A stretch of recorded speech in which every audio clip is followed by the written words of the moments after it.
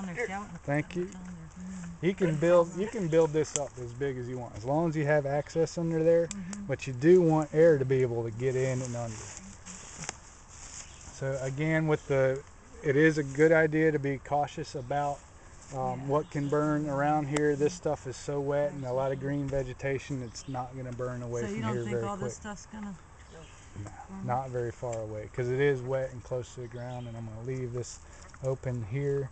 I do also want air to get up under, get into the fireplace. Clean this out. So if we're on a concrete slab, then just dig it out. Just dig. I'm trying to modify here. Yep. You can't stick sticks in the ground. Just burn them up. You ever build a card house on a table? I have. That's what we're doing. So that's what we'll be doing. And then the tinder can be your lint out of the dryer. It can be dry bark off of some of the trees. The cedar tree is one of the best. Paper that you bring with your 9x12 tarp. Any kind of... It said 9x12. Specifically, because paper that comes with other tarps just doesn't Duct cut tape. Doesn't ignite. Well, it's just not as big. Just doesn't cut it. Duct tape's another good one. Right. Do we have any more tinder? Thank you. Duct tape for what? More tinder. Any more tinder? Oh, yes, next to your shoe. There was some there. Oh, I had some. Usually Is long. that...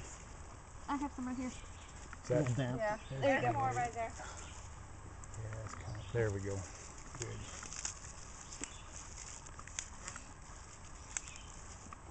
So if you don't happen to have a cedar tree, that just in the vicinity, pine needles are they good? If they're dry. They're dry. Yeah.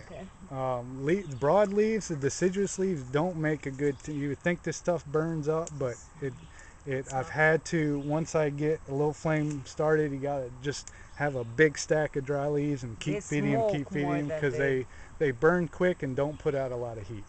Whereas this stuff, when it gets balled up like this, and so as far as not having something for tinder, that's when it's really good idea to bring it with you wherever you go. Just have a film canister that small, full of just something that'll be tinder. Rubbing a cotton ball in Vaseline, the dryer lint everybody's talking about, but that'll stink. But if you need fire, that's good.